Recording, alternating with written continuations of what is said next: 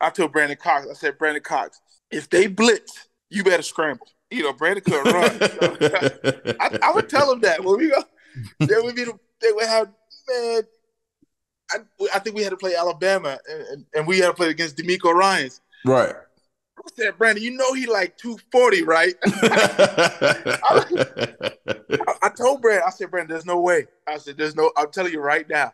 Right. I know Coach Grant told me fit him up in the mouth in practice. We got to hit. Right. I was like, I'm not fitting nobody in the mouth.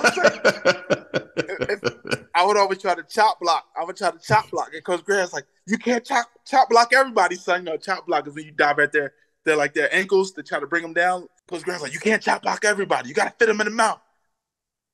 Like, Coach, you see that, man? Like, man, nobody fit nobody in the mouth. I'm not fitting.